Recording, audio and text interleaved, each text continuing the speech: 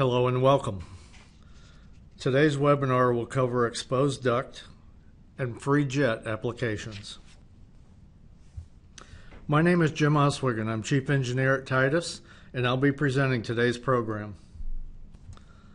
I'll be joined later by Jose Palma, Senior Application Engineer at Titus, and Mark Costello, Product Manager for Grills, Registers, and Diffusers.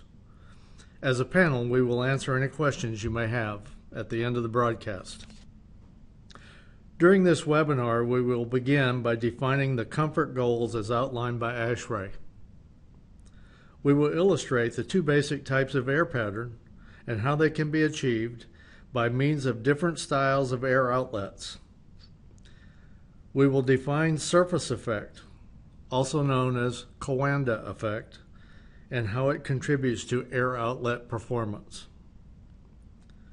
We will look at the performance factors that affect comfort in the occupied zone. Finally, we will look at some specific applications where exposed outlets have been utilized. First, we will look at the comfort goals outlined by ASHRAE. The graph shown is from ASHRAE Standard 55.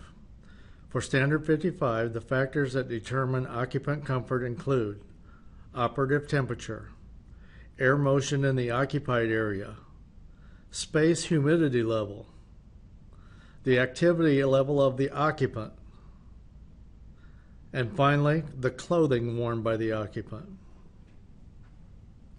The ideal operative temperature is defined as when the individual does not feel any heat gain or heat loss from the area immediately surrounding them. An individual will begin to notice air motion at around 50 feet per minute. Higher velocities are permissible at increased temperatures. During heating operations, acceptable velocities are slightly lower. The upper limit for humidity is defined as a maximum dew point temperature of 62.2 degrees Fahrenheit, which is about 60% relative humidity. For general office spaces, no lower humidity limit is required. Occupant activity level is defined as MET rate or metabolic rate. An individual seated at a desk may be a MET rate about 1.0. When standing or moving about the office, the rate increases to about 1.3. The appendix shows the rates for other levels of activities. The insulation value of clothing, or CLO rate, is between 0.5 and 1.0 for most office environments. 0.5, illustrated by the blue parallelogram, is summer attire, or an individual wearing shorts or skirt with no socks, sandals, and a short-sleeved shirt or blouse. For 1.0, the red parallelogram, an individual will be dressed in more formal business attire, long trousers, long-sleeve shirt, a jacket or sweater. For today's business casual environment, most occupants would be more in the mid-range of the CLO value. ASHRAE 55 defines the occupied zone as the region normally occupied by people within a space, generally considered to be between the floor and 6 foot above the floor, and more than 3.3 feet or 1 meter from the outside walls, windows, or fixed heating, ventilating, and air conditioning equipment, and 1 foot from internal walls. The most recent version of Standard 55 adds the caveat of where there are no known occupants to this definition. ASHRAE Standard 55 is often referred to as the thermal comfort standard. It recommends that for good thermal comfort, the temperature difference between the neck and the ankle of a person should not exceed 5.4 degrees Fahrenheit. For standing occupants, this is approximately 1 degree Fahrenheit per foot of rise. For comparison, conventional overhead systems provide comfort through room air mixing. For this reason, these systems are also known as fully mixed systems. In a typical cooling application, 55-degree air is supplied from ceiling diffusers or high sidewall grills. The mixing created by the outlet discharge jet results in room air motion. This so-called secondary air motion is due to the entrainment of room air into the supply jet where the mixing occurs. Ideally, an overhead system results in a fully mixed air throughout the space with minimal temperature stratification. With a fully mixed system, the first thing the supply air does is pick up heat from the overhead lighting. This is one reason why we typically need a 20-degree differential temperature of our supply air. This webinar will examine air distribution where the outlet is not directly mounted into a surface ceiling.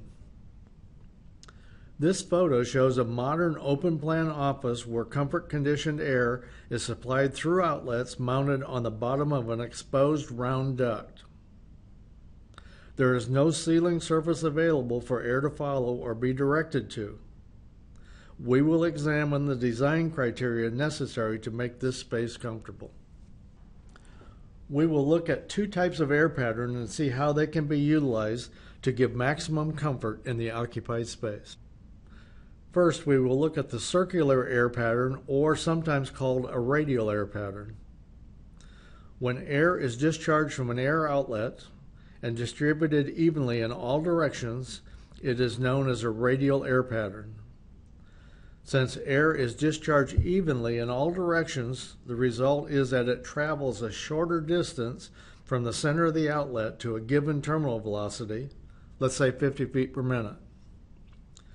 Circular flow patterns have higher induction of room air into the discharge jet and have a tendency to be so well mixed that when they reach the lower velocities, the air will curl back at the end of the jet toward the diffuser. Radial air patterns are well suited for VAV, variable air volume, cooling applications, but are not well suited for heating applications. This photo shows the outlets that will deliver a circular flow air pattern. It is easy to understand how the round-faced outlets will deliver radial flow, but the square outlets have design characteristics that produce radial air patterns with backpans that will even the flow into the corners as well. With the cross flow or directional flow air pattern, air is discharged with longer throw to an individual side of the diffuser. This illustration shows a four-way distribution, but this pattern could be three-way, two-way, or one-way with all the air going directional. With less room air induced into the air pattern, the jet travels a longer distance to a given terminal velocity. However, because there is less induction, there remains more cool air in the jet as it slows down, and at velocities less than 75 feet per minute, buoyancy will separate the air jet from the surface of the ceiling, causing the possibility for drafts to occur in the occupied area below. We will also examine what happens to this air pattern when no ceiling is present. The diffusers shown on this slide are good examples of units designed to produce a cross-flowed air discharge pattern. Supply grills, when mounted on the side of a duct or on a wall, have air jet performance characteristics dependent on external conditions. When horizontal blades are present, they can be utilized to direct the air down or up. For cooling applications, the blades are usually straight out for a 0-degree deflection or up 20 degrees to create a surface effect or a rainbow air pattern to minimize drop and excessive drafts in the occupied area below the 6-foot level. Creating surface effect will increase the throw and reduce the drop. The vertical blades can be adjusted to increase spread and shorten the throw, which will also decrease drop. Adjusting the blades may increase sound and pressure loss. First, let's look at the effect of the horizontal blades on performance. When an air outlet is located within 1 foot of the ceiling surface, the blades can be left in a 0-degree deflection pattern. The momentum of the air jet will create a negative pressure zone, also known as a Coanda pocket, between the jet and the ceiling, drawing the air up to the ceiling surface. When the ceiling is located at a greater distance, let's say 2 to 4 feet above the outlet, the air can be directed upwards 20 degrees and that will create surface effect. When the air outlet is more than 4 foot below the surface, air can be directed up 20 degrees as well. No ceiling effect will be created, but the drop will be reduced due to the rainbow shape of the air pattern. The goal is to keep velocities above 50 feet per minute from penetrating the 6-foot level above the floor.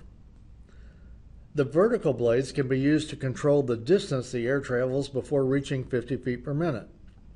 The 45-degree deflection creates a radial type air pattern that reduces throw and drop. This can also be helpful to avoid colliding airstreams when outlets are located directly across the room from one another. 45-degree deflection will add about 7 NC to the sound and about 70% to the total pressure loss. Most linear diffusers with plenums and T-bar diffusers produce a directional type air pattern. A radial air pattern can be produced by adding a spreader to the end cap or by using tapered ends on the plenum. This illustrates that regardless of what type of outlet we have, whether it's a ceiling diffuser, a sidewall grill, or a plenum slot diffuser, we can achieve both a radial type air pattern and a directional type air pattern.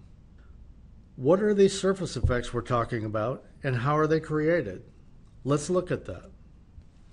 The illustration on the left shows air being discharged into the room at an angle after being deflected by a kicker in the center of the diffuser. This air will remain at an angled discharge unless there is a horizontal surface adjacent to the unit which will offer a surface to create a Coanda or a negative pressure pocket that will draw the air up into a horizontal position. The slot on the right side has a negative static pressure pocket between the angled blade and the horizontal lip. This will allow the negative pressure pocket to form inside the unit and air will be lifted into a horizontal discharge without need of horizontal surface outside the diffuser. The right side is ceiling independent. Some ceiling diffusers are designed with an internal Coanda pocket in the back pan. In this illustration, as air passes through the diffuser and is deflected horizontally, the air pattern is set and secured because of the negative pressure pocket formed inside the diffuser. This air pattern will also remain horizontal after it leaves the confines of the diffuser. Both of these linear diffuser models are equipped with internal Coanda pockets. The ice tongue arrangement on the left will form a pressure pocket as shown inside the blades. The barbell pattern controller on the right will form the pocket between the pattern controller and the horizontal diffuser leg. Both of these diffusers will provide a ceiling-independent horizontal discharge air pattern. This smoke video illustrates a radial airflow pattern of a diffuser mounted in a ceiling. Notice that the air is flowing evenly from the corners of the diffuser at the intensity similar to the discharge from the sides of the unit. With an internal Coanda pocket, this smoke video shows that the diffuser is still capable of a radius horizontal discharge even when mounted well below the ceiling surface. This unit is ceiling independent. This illustration shows a ceiling diffuser where air is discharged at an angle from the unit. Because of the presence of a horizontal surface adjacent to the unit, the external Coanda pocket is able to draw the air up while surface effect is created outside the diffuser. This unit will not be ceiling independent. With no ceiling, there is a potential for drafts to occur in the occupied area if an angled air jet reaches the 6-foot level at velocities above 50 feet per minute. This may not be a problem for high bay ceiling applications. This smoke video shows the results of an exposed diffuser where there is no internal Coanda pocket. It is not ceiling independent. A lot of new construction is being designed with exposed ceilings. How do different diffusers work with and without ceilings? Coanda effect or surface effect. For the air jet to hold a horizontal airflow, a low pressure region must be created. The higher air pressure of the room holds the airstream to the ceiling. This is called a Coanda effect. Ceiling-dependent diffusers require ceiling to create the low-pressure area and hold the jet horizontal. Ceiling-independent diffusers have internal low-pressure areas and do not need a ceiling to hold the jet horizontal. The logo saying "Great for open ceiling installations" is an indication that an outlet may be used without a ceiling surface. Now let's look at the performance impact of an exposed air jet.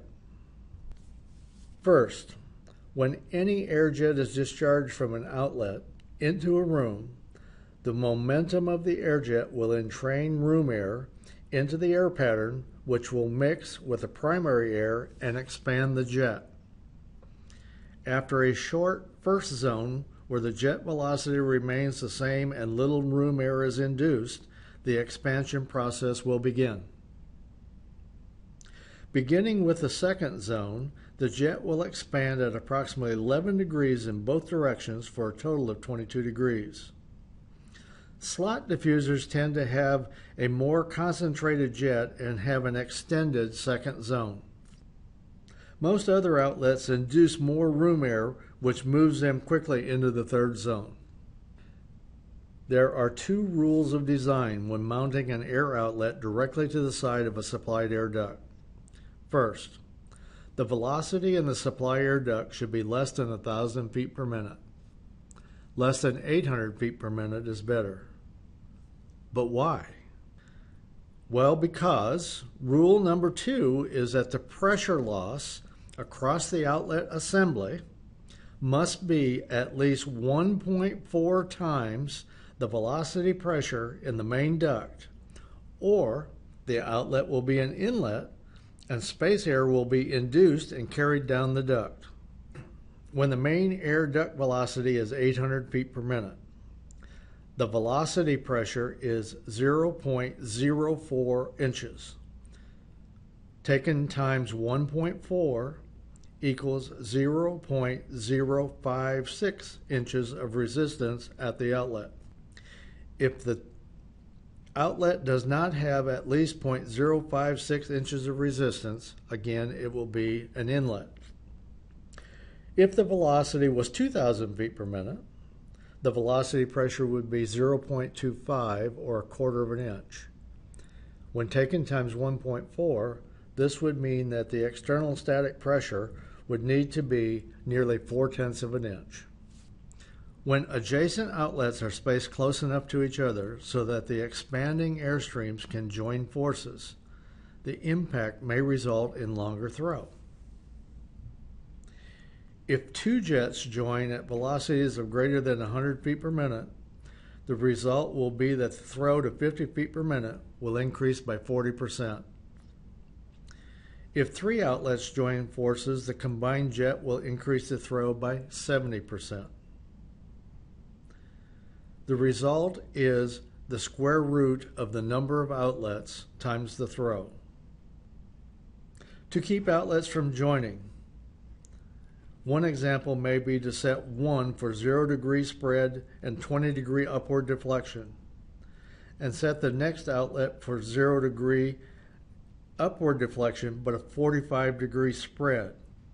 Then the two jets will operate independently, with one jet spread out and the other as a rainbow over the top. As we discussed earlier, surface effect will lengthen throw and minimize drop. The 6 most common air patterns for a supply grill are: 1. Mounted 2 to 4 foot below the ceiling with 0 spread and a 20 degree upward deflection to create surface effect. 2. mounted more than 4 feet below the ceiling but deflected 20 degrees upward to minimize drop. 3. Zero spread and zero deflection mounted near the ceiling to create surface effect for longer throw and minimize drop. 4. Zero spread and zero deflection mounted far below the ceiling but located high enough that drop is not a problem. 5. A 45-degree spread near a ceiling to limit both the throw and the drop. 6.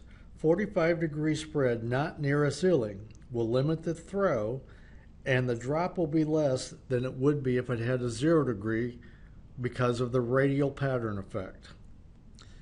Before we move on, let me say a word about grills equipped with airfoil-shaped blades.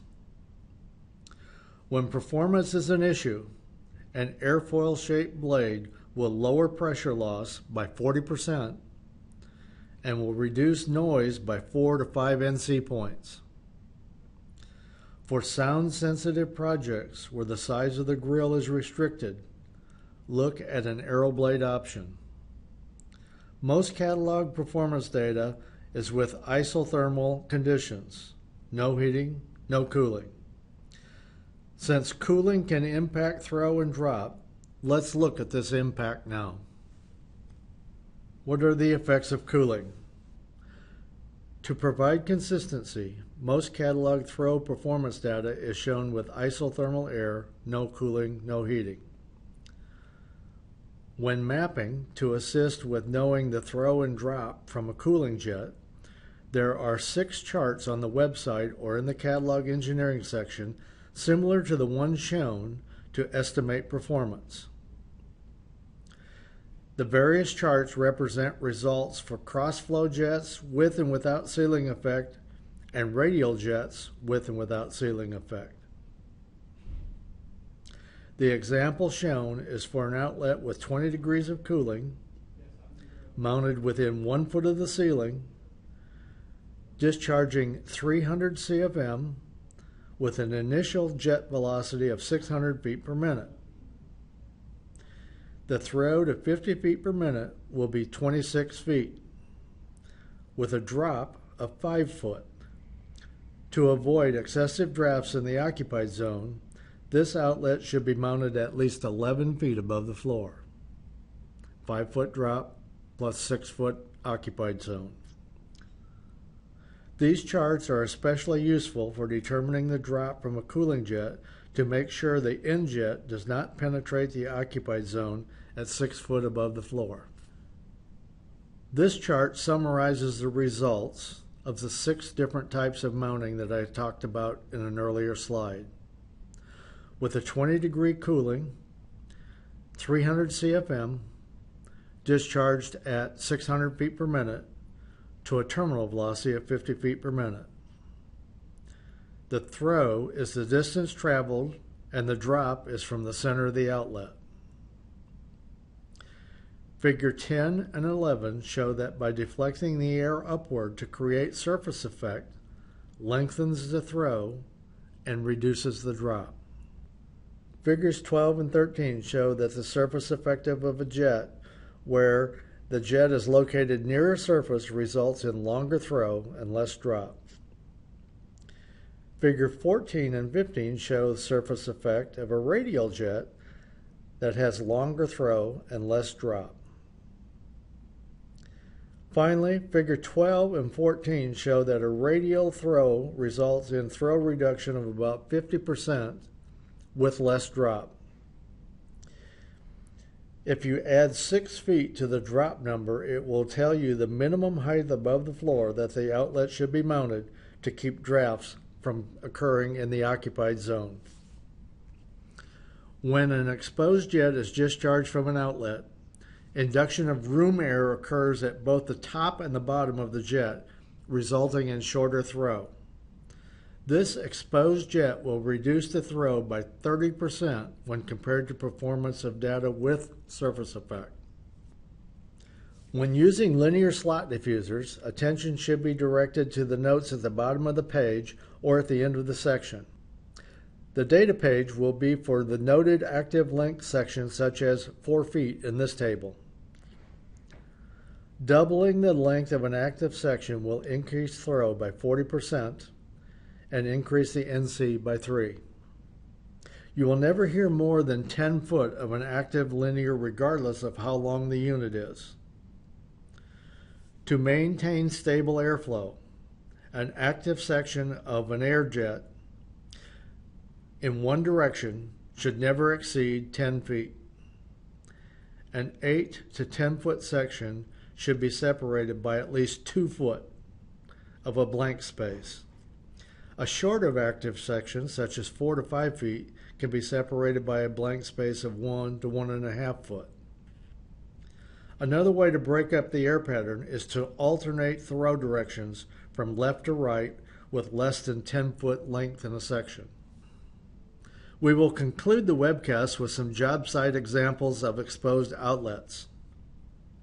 For large open plan office spaces with partitions to divide the space into cubicles, using ceiling diffusers for general air distribution provides adequate comfort and indoor air quality to the space below. Mixed systems should be selected for a noise value to provide speech interference without interfering with the normal activities of work. Many modern offices use an open, no-ceiling design with air supplied through radial air pattern ceiling diffusers mounted to the bottom of round duct drops above the cubicle area. Other open designs use spiral ducts with grills mounted on the side of the duct. Fully mixed designs are generally the lower first cost for air distribution. Using air diffusers with an internal coanda pocket is suggested. This transit center with high bay ceilings is served by the linear bar grill along the sidewall above, with the lower area served by linear diffusers mounted in the lower ceiling. Note that when a diffuser is mounted like the linear shown, the short ceiling section can be used to establish the horizontal air pattern, and when necessary, the jet will act as an exposed jet after it reaches the edge. This is a large 10-story high atrium. The goal is to provide comfort for occupants and proper temperature and humidity control for the foliage. The outlets serving this area are shown next to the yellow arrow. Look at the white columns. Drum louvers are mounted in vertical columns. This atrium, again, is 10 stories tall. This exposed air duct is distributing air horizontally to service the loft as well as the area below. On the back side, angled ducts are serving the load on the glass of the exterior. This exposed duct application is used to serve a cafeteria area. This exposed ceiling grid is painted black with black face diffusers mounted in the ceiling grid with no additional ceiling tile. The outlet is shown above the yellow arrow. I have seen similar applications where radial flow ceiling diffusers were suspended above the grid, discharging air horizontally, with successful results as well. This library area is being served by linear bar grills, shown by the yellow arrow, from an intermediate height. Note, these are fixed deflection grills with a 15-degree deflection available to direct the air upward if necessary. This bookstore is served by linear diffusers mounted directly onto the side of an exposed duct, also shown by the yellow arrow. These linear diffusers have adjustable pattern controllers. Just a word about areas or spaces with stadium-style seating. Many times I see these outlets mounted on the side of a duct with the airflow directed downward at an angle similar to the seating. Keep in mind, as we looked at before, most of these applications are cooling, and buoyancy will create drop in the cooling jet. So by directing the air jet horizontally and letting physics take over, The front row occupants can be cooled without feeling direct air blowing on the back of their heads. This workout facility has air directed downward as well.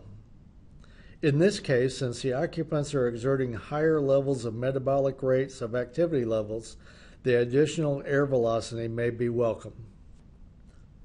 These ASHRAE Handbook chapters offer some additional assistance with air distribution design. As always, it costs less to install a good design than to replace a bad design. The panel will now answer your questions.